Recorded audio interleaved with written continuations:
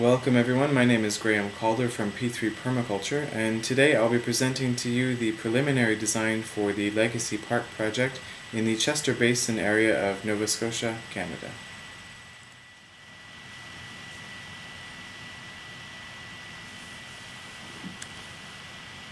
So now we'll begin presentation of the Legacy Park preliminary design for the Chester Basin area of Nova Scotia, Canada.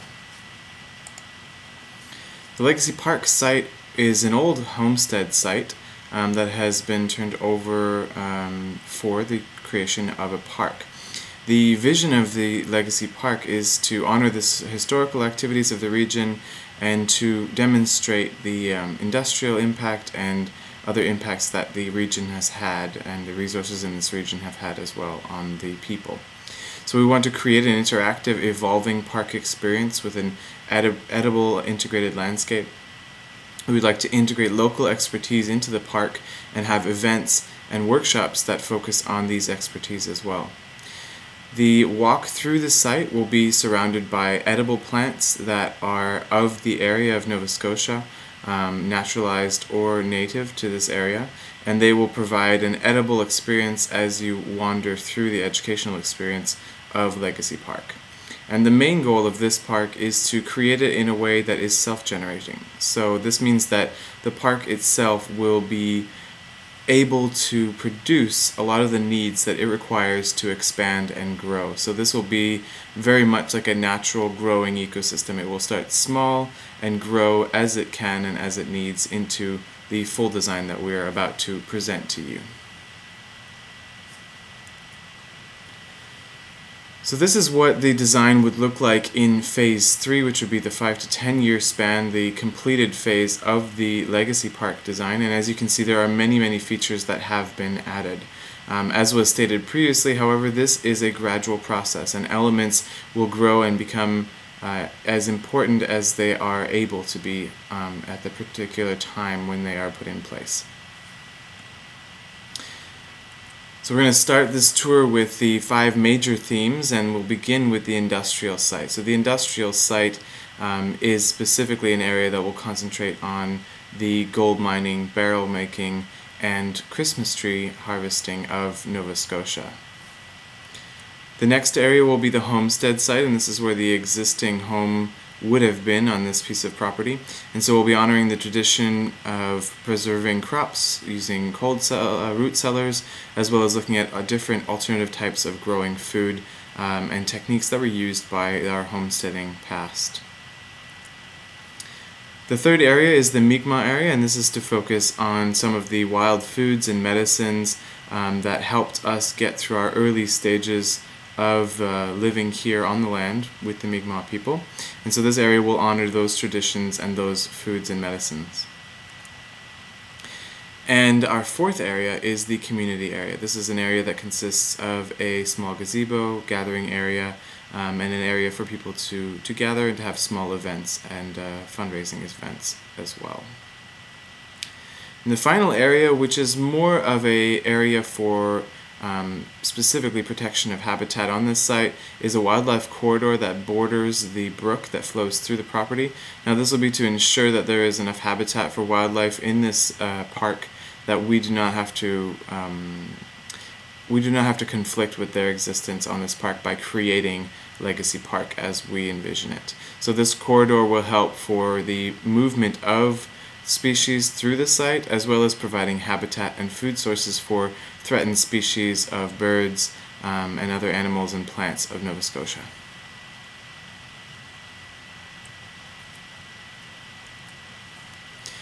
The industrial zone in detail. So as you can see in this zone, we have 3 major areas. We have the gold area, we have the Cooper area, which is where the barrel making activities would have been going on, and the Christmas tree area. So these 3 main industrial zones will be the focus of this area. So in this Industrial zone, we'll look here now at the barrel workshop. So in the third and final phase, the goal would be to have a demonstration barrel making site where we have several semi-completed barrels and some of the tools and trees and plants that would be used in the process of barrel making. So looking at the barrel woodlot management, what types of trees would be used, and having a demonstration of the processes used to build barrels, casks, and other such craftsmanships. The gold quarry is going to be bordering that right on the other side of the path, and so in this area we'll be demonstrating the old tools and other machines and potential an example of a gold quarry site in order to give people an idea of how gold was extracted in older times. In the cooper shop, really the idea is to give people an idea of the amount of labor and craftsmanship that goes into an elegant made barrel. Also to understand that barrel makers didn't only make barrels, they just happened to be one of their biggest products. So we're demonstrating that all the other elements that were used and produced by a cooper. In the gold quarry, the goal would be to demonstrate the process and the difficulty and the amount of work required to be able to extract gold from an area. So a demonstration quarry site would be an ideal eventual goal for this, and a closed off example mine shaft, not an actual shaft, but just so that you can get the feel of the experience of an actual gold quarry. Now, a secondary part of this gold quarry would be a small panning site, so an area where children and parents can go and try their hand at gold panning. So this would be a little hands-on display area where children can actually pan for gold in a little setup where maybe we can have hidden gold nuggets or whatnot to get the kids excited. So these are some of the tools that would have been familiar to a panning site. So this would be something that would be demonstrated on the information panels until the site was established. And the third component to the industrial zone is the Christmas tree area. So in this area we would like to demonstrate traditional tree varieties, have demonstrations on the planting and maintenance and shearing of the trees, and have information on the first exporters of Christmas trees in Nova Scotia and their techniques and trials and tribulations. So we'd also like to look at alternative trees and planting techniques because Christmas tree planting is growing, but it's also growing in various directions, and there's lots of potential for interplanting and polycropping using blueberries and other common local plants to grow in between the blueberries and the Christmas trees.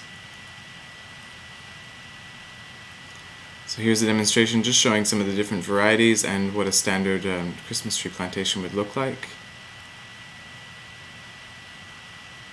Now for the homestead zone, we're going to be focusing on a lot of the traditional foods of a homestead. So we'll look at a heritage forest garden that still remains on this site.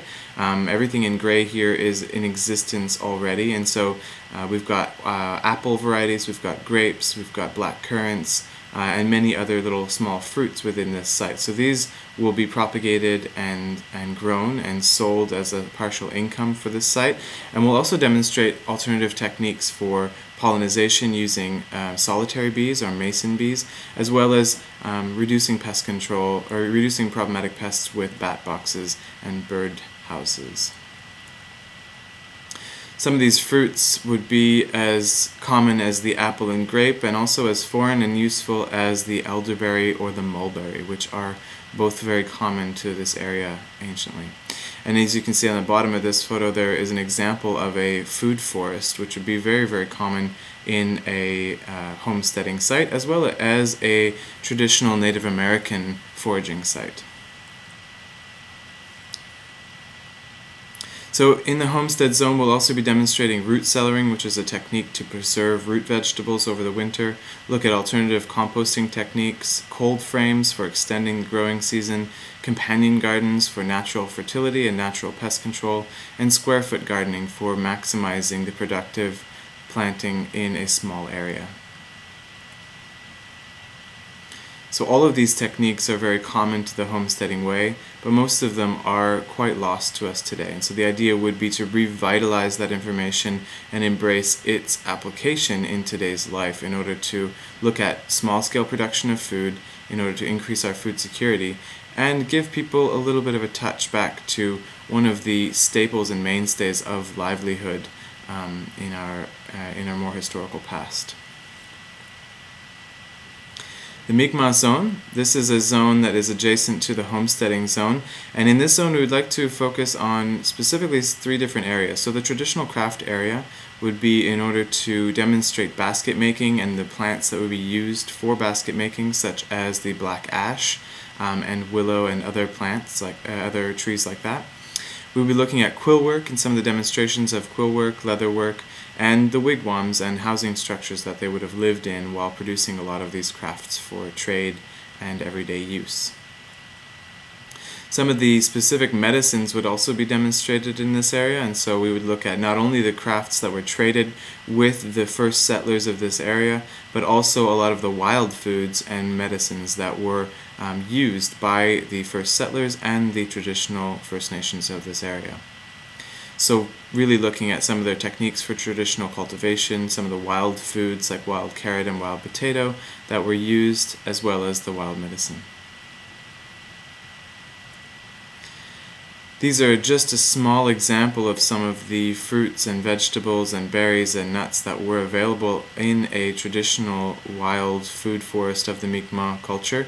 We can also look at some of the medicine and some of the shallow sea catch, so that would be eels, lobsters, clams, mussels, and oysters. In the third area of the Mi'kmaq zone, we'll have the birch and maple area, where we focus specifically on the use of paper birch for the production of canoes and the use of maple for production of sugar. Another demonstration in this area would be what trees were used for making snowshoeing and other such wooden crafts. This process is something that is very, very unknown to us today, and so we would like to have a demonstration of a half-completed canoe to look at some of the examples of how this process would have been done. Now again, this is in the third phase, in the completed phase of the project, so in the meantime most of these sites would actually just be on a photographic display with several workshops to build up their existence until they are completed and in place as a functioning demonstration site. The community zone is very important because it provides seating area, it provides an area to eat, it provides a small shelter area for children, as well as a kiosk where plants and fruits and other items that are produced in this fully functioning park, when it is fully functioning, can be sold. And so this is the main kind of gathering area at the entrance of the park. In this area, the benches will be made from mostly local materials, specifically materials that have had low processing, so half-sawn log benches, half-sawn log tables, and even living willow structures, so that the maintenance of the site is very much reduced. So the shelter provided for the benches, the shade provided for the benches is a shade that grows and it propagates and will actually provide cuttings from the willow that can be sold and used in other workshops down the line. So again, the picnic tables would be using that rustic approach of either whole log or half-sawn log style of production. So really looking at a more traditional technique for building seating and eating places. The children's zone is actually going to be a living willow structure, and this structure is a very traditional and popular technique that is big in London and in most of the UK. It is something that is growing very quickly in Canada, however the supply of willow is still quite limited. So this site would not only provide a beautiful living structure that requires little to no maintenance, and it'll also provide a resource for the production of other willow structures and other workshops as well. So this is not only going to be a living children's playhouse, but it will also provide willow shoots for the expansion of the living willow projects.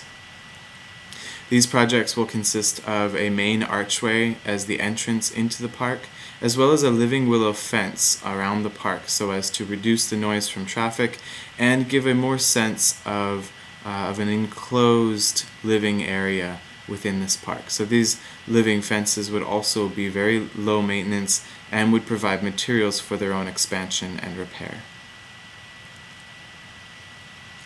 The wildlife corridor is a final zone that has been determined as very necessary for this site. Because there is an existing wildlife corridor, it is very important to connect that through so that the animals and the birds can move through this site very elegantly. It's important to have the ability for wildlife to move through a park, otherwise they end up reducing their presence and actually not being able to survive or thrive in this area. So the idea would not just be to have a connecting area, but also to have homes and food for the birds, the butterflies, the bees, and other animals that would live in a natural habitat like this. Another important factor would be to specifically replant any of the threatened or endangered species of Nova Scotia, as well as animals and birds, and try and create the habitat and food for them to thrive and survive in this area. The park will be established in phases, and it's essential to start with small phases, especially when dealing with a large project like this Legacy Park. So the phase 1 is much different than what the phase 3 would look like. And so in this phase, we really only have the main path established without wooden planks, but just with wood chips, and some of the key areas and key plants that are planted in place so as to provide resources and to grow so that in phase 2 we can start to realize some of these bigger demonstration projects. So phase 1 really looks at establishing the primary pathway, putting the boulders of quartz and gold in place, having the Christmas trees planted so they can begin to grow through their cycle, and having the beryl trees and the willows and the black locusts planted as well. The main signs will be in place for all demonstration areas so as to provide information on all of the eventual sites that will be established. So showing images of the gold quarry, images of a gold panning site, of the homesteading site, and all of these elements that people can participate in their growth through workshops, as well as anticipate and look forward to the expansion of these elements.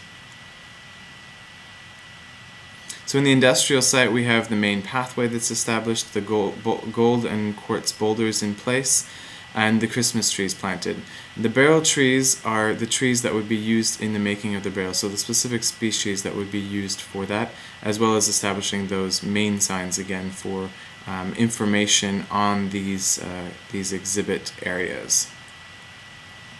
The homestead site, there would be very little that is to be done except for propagating the existing plants and actually selling some of these plants for some income, establishing a small bridge to be able to cross the brook, and again continuing the main path. The willows and black locusts will be planted because they're a longer term plant, and we would establish the garden spiral around the main sign in order to prevent erosion and to give some life to that iconic image that represents what Legacy Park will become. Some of the income sources for this, as I mentioned, the sale of some of the plants as they're propagated, as well as the tree planting workshops. So as these trees such as black locust and willow are being planted, we can have a workshop that helps to fund their purchase and their establishment. Also, the garden spiral workshop is something that can be done at a very small scale for homes, and is a very popular workshop as well that can also be done to help provide income for the site development. In the Mi'kmaq site, the preliminary pathway would continue through and connect to a point on the property where it would allow through-flow traffic to move through the site from the Legion onto the other parks that are just down the road. The wild blueberries would be established, the paper birch and the elderberries would be established as well. And these plants would be propagated so that if there is a surplus, they can be sold, and so they can be spread around the site as well.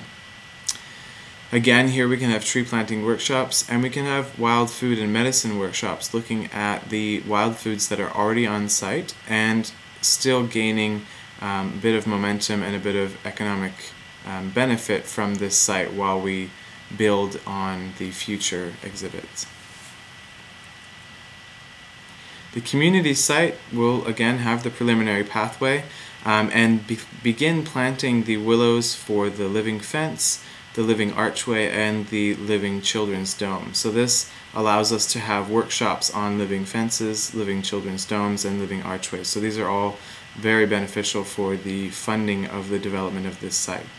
We'll also like to include some seating areas, so whether they are picnic tables or benches, that is to be decided, but just some seating areas so that there is a bit of a gathering space in the first phase of this design. So in conclusion, Legacy Park will begin as a simple design and evolve with time to become a flourishing interactive heritage site. It will embrace the land, the resources, and the people of the Chester Basin, both of the past and the present, and it will provide income and a gathering site for many, many people. I think it's very important to emphasize that a lot of the elements in this site are specifically tapping into local resources. A lot of the workshops are workshops that are given, such as the butter making at Ross Farms and the barrel making at Ross Farms, as well as living willow structures and native Mi'kmaq medicine by many, many different local people. So the main focus would be to integrate local knowledge into this design to provide a hub for this historical educational exchange. So if there are any questions on this design, please feel free to contact me at info@p3permaculture.ca. And if you're interested in permaculture and other natural design examples and projects, please visit our website at www.p3permaculture.ca.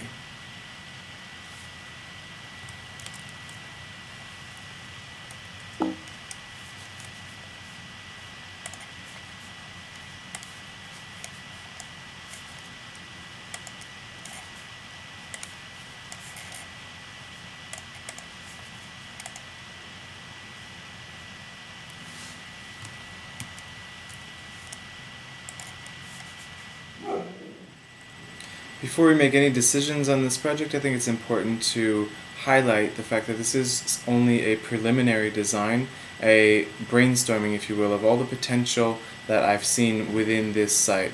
And so it's important to understand that certain elements will have more priority than others. The sequence of when they'll be established will change, and elements such as outhouses or dry composting toilets will be necessary throughout the development of this site. It's also crucial to take into consideration the wheelchair accessibility of this site and the safety features that would need to be in place for this to be a proper running municipal park of Chester Basin area.